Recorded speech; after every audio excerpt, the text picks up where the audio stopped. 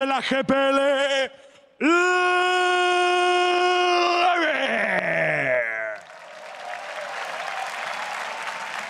And 2 days ago, Doublelift didn't know who he was, but he definitely does now. It's We1less.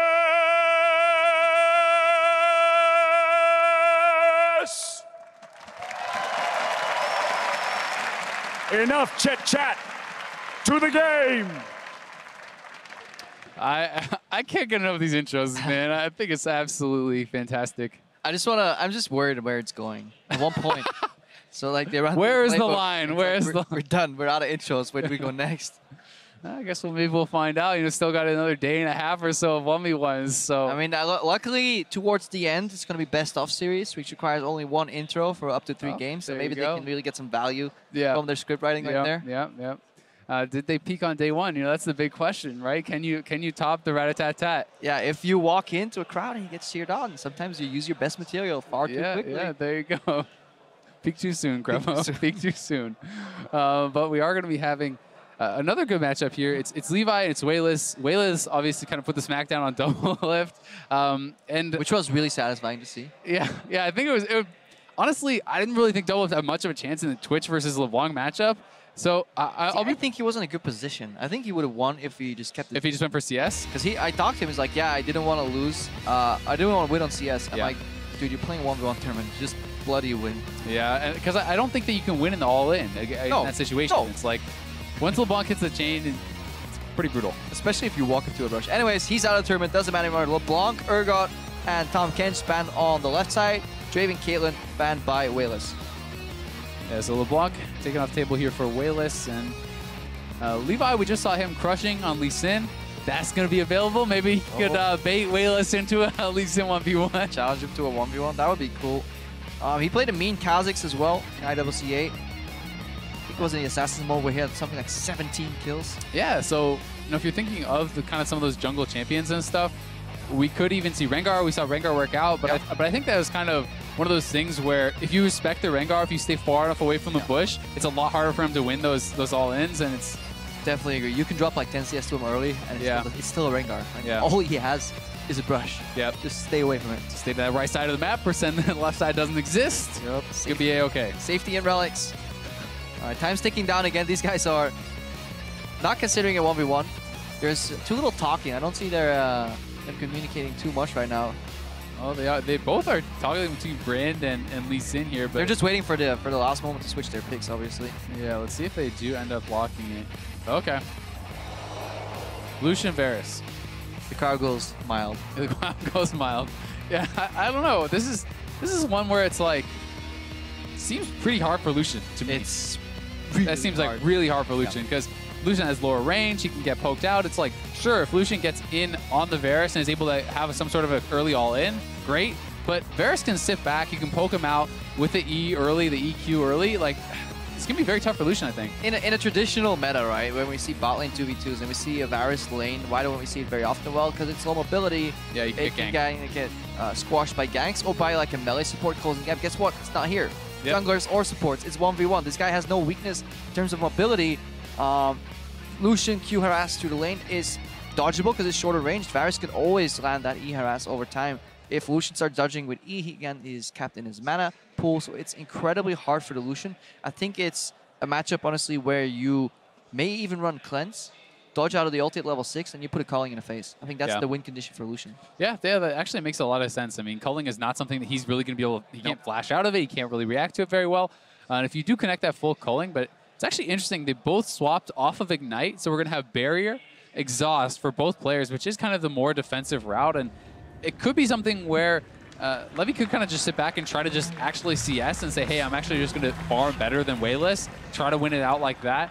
But it becomes tough because if you bring this to CS, We1less is going to be able to get some mana, he's going to be able to get some items, and he's going to be able to start trying to poke you out. But I really like what We1less has done with his rune page. So he runs the traditional armor on his yellows versus an AD carry, but he's full mana regen on his glyphs. So that is 3.0 mana regen per 5 seconds that he's running. He's spec'd very heavily in attack speed, so all his quints are attack speed, which means he really wants to go for the triple stack proc and then proc away one of his abilities, then get some more and do it again, and really play around that percent damage. And he really understands that he doesn't need to kind of itemize or spec against the weaknesses generally, where you run maybe like CDR glyphs, or you run magic resistance glyphs. Like, he's really built for this 1v1. Yep. And I also think that having that 19% attack speed allows him to push that much easier. If he wants to push his opponent and harass him under turret, this is going to help him to do that. So both players have elected to start Q first. We are going to see that, and just going to start kind of farming it out here. But I think the mana regen, once again, it's very intelligent. He doesn't want to get up in the face of the Lucian. He wants to sit back. He wants to be able to poke him out. And the only kind of risk there is if you get pushed in, you have to start CSing under turret. And just like that, you can fall behind. So We1less needs to make sure he's using his attack speed, keeping the wave at least more even, so he can be able to pick up more of this farm and kind of keep it more neutral. Yeah, always be auto-attacking the minions, and when you harass with your spells, you want kind of double value. So you want to hit both the Lucian and the creeps, but that's why they start E as well, because if you use Q through an entire wave, one, it's hard to hit, and two, it's going to do much more diminished damage. And you can see We1less is actually kind of scared of the Lucian dashing in, so he's sitting very far back. He's using his auto attack so much less. You can even just see, like, he was strafing back and forth with the 3 main range minions there. Well, Levi was pushing up, hitting his Q, using his passive on the minions, and he has been kind of in control of this wave. Yeah, but Lucian spikes much earlier, much better early trader. That level 2 power spike, Crapo. Tell me about it. Was he backpedaling? We1less is this the equivalent of backpedaling, what he was doing, canceling some autos? Well, the E does not land there, and so far, Levy's doing a really good job with the CS, and it would be interesting to see if he wants to go for something like, he has Warlords, I do believe, so if you pick up the Warlords, if you go something like a Vamp Scepter or whatever, and you just try to kind of push your opponent really, really quickly, and just kind of try to heal up and outlast him in that way and win on farm. He is running armor on his glyphs, so he's not running the mana regen that We1less is. That's kind of the only difference in the build. Both are indeed running Warlord. But he is running Perseverance as well as all of the HP regen talents. So he has the lifesteal talents, he has the flat regen talents, he's 12 into Resolve. So this means he can kind of sit through a lot of the poke, and I think that stacking lifesteal with a build like this makes a lot of sense, because you can get that push, you can kind of tank through and hopefully just heal back up over and over. And I think it's a really smart strategy, actually. He's also just playing it very well. Whenever there's a window for him to go aggressive, he does up into it. So he's not super tunnel vision focused on this push as a mild CS league. But as we'll see, as this matchup progresses, We1less, once he gets access to more spells, is going to be much more comfortable dealing immediately with these larger waves. Yeah, but Levi is controlling the runes. He picks up both the runes, which is very big there, and he is going to be able to get an advantage from that. But that's a mistake. We1less was playing on the left side for burst control, but at the same time, he could have easily been playing on the opposite side and gotten that relic right there. So that is We1less leaving an opportunity for Levi, and he is definitely punishing where he sees them fit. Right now, he's playing more in a defensive posture, but he's definitely on top of his game. Yeah, certainly. It kind of talks again about the fact that these guys practice these modes. Oh, I love this. Yeah, this is going to be a slow push for his opponent, which is going to deny a lot of the minions there. So I think this is really smart. Most people would have tried to shove it in. I don't think they would have got it in time. Yeah, I need to look at what the range creeps are doing. If you're wondering ever how a freeze becomes to be, it's basically because there is a slight advantage, especially in range creeps on the other side. Just look at them. They're all going to focus a creep. Melee creeps are really good at soaking up damage. It's the range creeps that you want to keep alive. And then when the next wave comes in, it just kind of stacks up and up and up. And if you're asking yourself, hey, well, he's missing some minions, why did he do this? It's because the opponent has more minions that are going to kill off his minions. So even though he misses a couple CS, his opponent loses way more and must push forward into him and kind of in a more vulnerable spot. And I do like the purchase here. I think Cloth Armor is actually pretty smart. Especially in AD carry matchups, because I feel like, as we see the rally being taken, really good punish by We1less. But look how little damage that is. Damage helps you part on your abilities and part on your auto attacks, but it's kind of scaling. But armor, I feel like it works against the base damage of abilities as well. Therefore, it's kind of more beneficial. It's more useful. It does kind of suck in all-ins, but if you're playing CS game, armor is a good choice. Yeah, it certainly is. And this is kind of my understanding of what Levi wants to do. That looks like a not-so-good trade, but he has more regen. He has more lifesteal. He has these defensive masteries, and his plan is, hey, yes, I lose that little trade. Oh, he has the culling. Is he going to go for it?